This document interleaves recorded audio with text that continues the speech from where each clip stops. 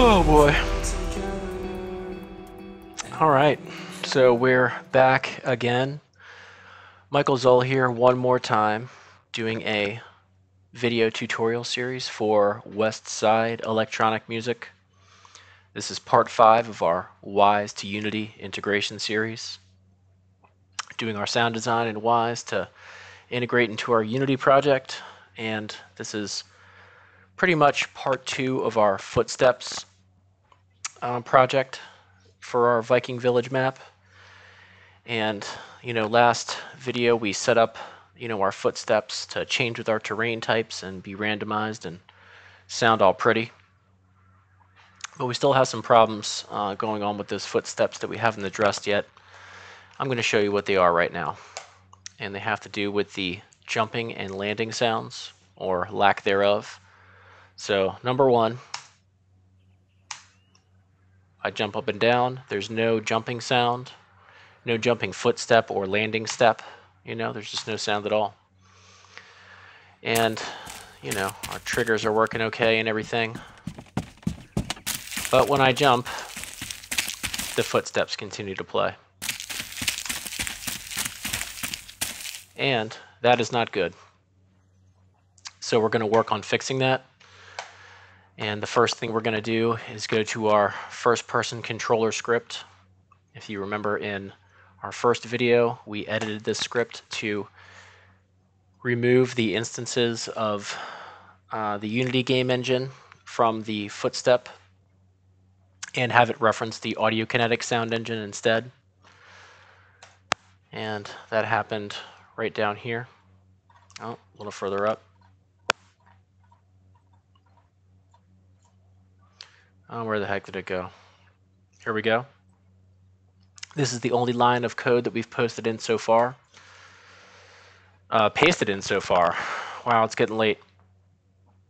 And AK Sound Engine post event, it's gonna reference our footstep game object coming from Wwise to play the footstep sounds that we specify. So, but the problem is we haven't done anything to fix the jump and land sound references to the audio engine within Unity. We need to replace those as well.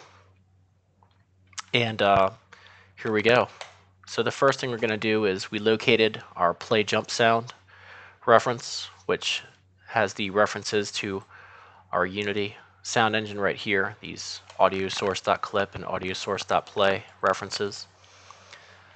So we want to come up here. We don't want this to jump down to here and do this. We want it to go straight to referencing the audio kinetic sound engine. So let me copy this line from here. And we're going to do it wrong first, just to show you what that'll sound like if we just have it reference the game objects as we have them set up now for the jumping sound, and we'll do it for the landing sound as well, which is right up here. We'll just set it to reference the footstep game object and see how that sounds. So we'll save it, go back to our Unity project, and we'll play. And it will fix one portion of the problem that we have, and that is now we have jumping and landing footsteps, but it hasn't fixed the second part of it, which is it added those jumping and landing footstep sounds, but it did not stop the footsteps from playing while we're in midair. And yeah, that's not good. So we're going to do something to fix that. Both within Unity and Wwise, the first thing we're going to do is go back to our script again one more time. And instead of just referencing the same footstep game object, we're going to be creating new objects in Wwise. We're going to create a landing and a jump game object that'll be referenced. We'll go ahead, and that's all we need to do within our script for now. The rest of it we're going to be handling in Wwise. So we can save that, close mono develop if we want, and yeah, we're going to go over to our Wwise project now and check out a few things. Alright, so we're going to pop back into our Wwise project here. In our first-person controller script, we made references to a jump and a landing Wwise game object. So we're going to need to create those game objects or events here in Wwise. So we'll go ahead and do that. Jump, jump, and the landing. And what we're going to do is, for these events, we'll go back to our event editor. And we have our jump event selected here. And what do we want it to do? We want it to mute something. We want it to mute our footstep switch container. That's a new type of event action that we haven't worked with yet. So there's a whole bunch, but we're going to work with mute and unmute for the time being.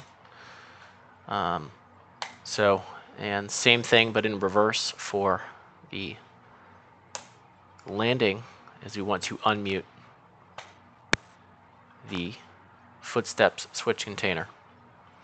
So this kind of works. It certainly works for stopping the footsteps playing while we're in midair, but you'll hear a couple more problems that arose from doing it this way.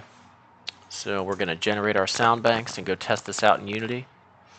I will make sure that we add our jump and landing events to our footstep sound bank, or else nothing's going to happen. We generate, close, save our project, move back over into Unity, and let's test this out. Okay, so it did mute our footsteps while we're in midair. But a couple more problems have arisen. So first off, you can hear that if there is even a footstep playing when we jump, it gets abruptly muted, which doesn't sound natural at all.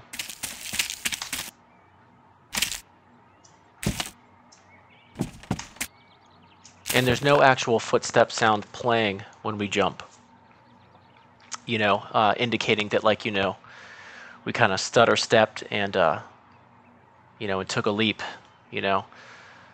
So we're going to need to fix that, and I'll show you how. So the problem we have is that, the jump and landing events are muting our footsteps switch container. So if we want to have a footstep play right when we hit the spacebar to jump, we can't reference this container anymore because it's being muted. So what are we going to do? We're going to make a copy of it. We're going to make 2 copies of it. Paste and paste. And I'm going to rename this footsteps jump. And the next one, footsteps landing. There's a couple nice things about this. First, I can gain up the volume just a bit with the each one of these. So I'll maybe make the jumping footstep a couple dB louder than just a regular old one, and make the thud of the landing, even a little bit louder. Oh, and there was another, I'm going to import an audio file here too that I was using for my jump. I was kind of doing like one of those Quake deals where you add like the hur kind of sounds when you jump. So I'm going to do that. So let me find these samples that I made here.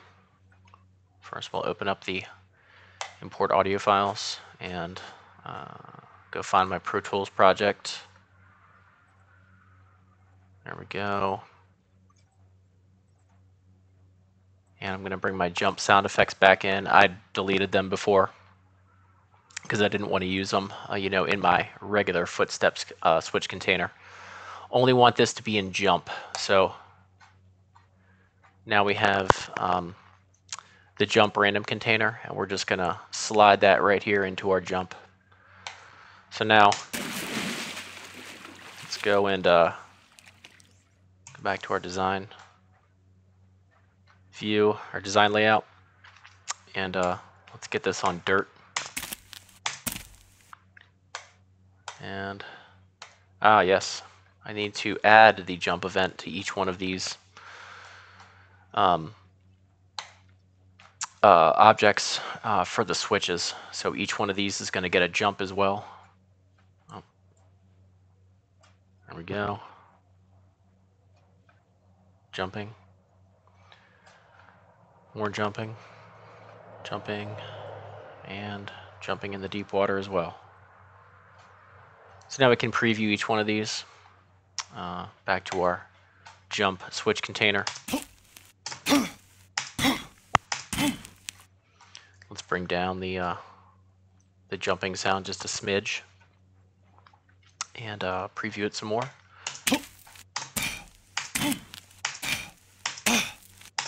Exciting.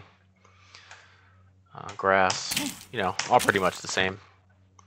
So in any case, we're going to change up our events. We're going to add one thing to each one of them.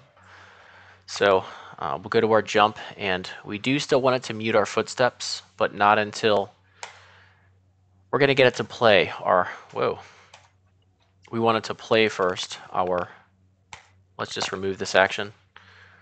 Our jump event, we want to have play our footsteps jump switch container.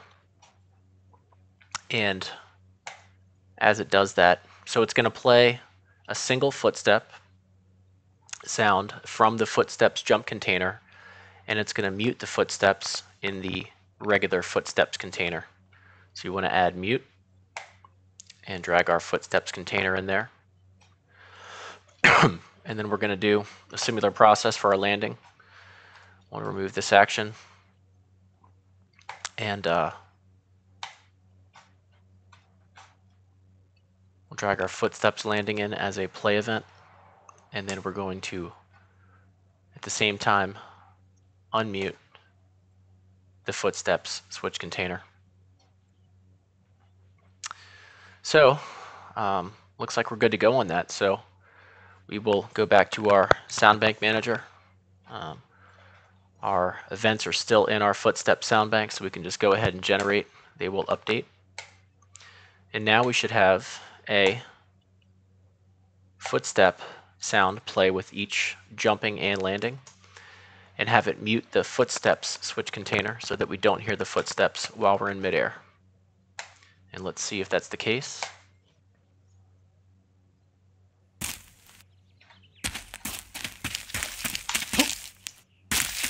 It's a beautiful thing.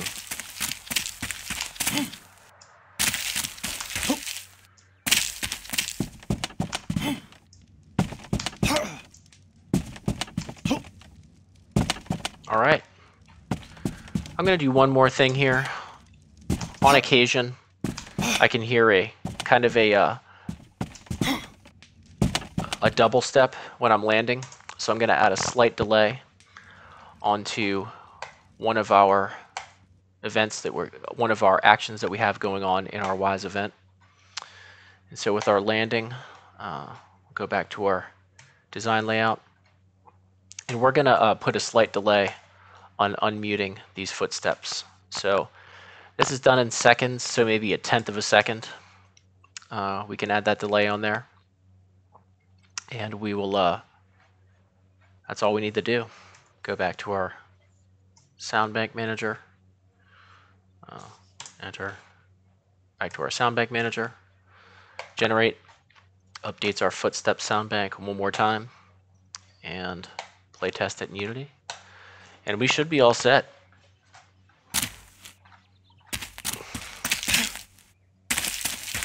There you go.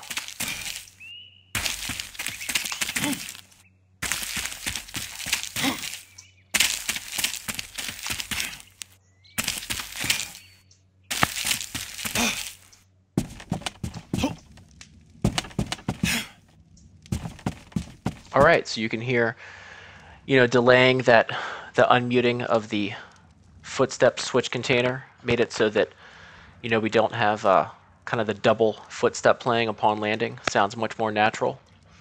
And we have solved the jumping problem that we had with our footsteps. So that's going to be it for this video. Thanks again for watching. Next time, the next video in the series is going to be on setting up a reverb zone. So we'll be using our footstep sounds again. We won't be changing them in particular, but we'll get them to have some reverberation playing when we're inside a structure that would have some reverberant qualities to it, a little castle that we'll create. So come on back for setting up some reverb, and we'll see you then.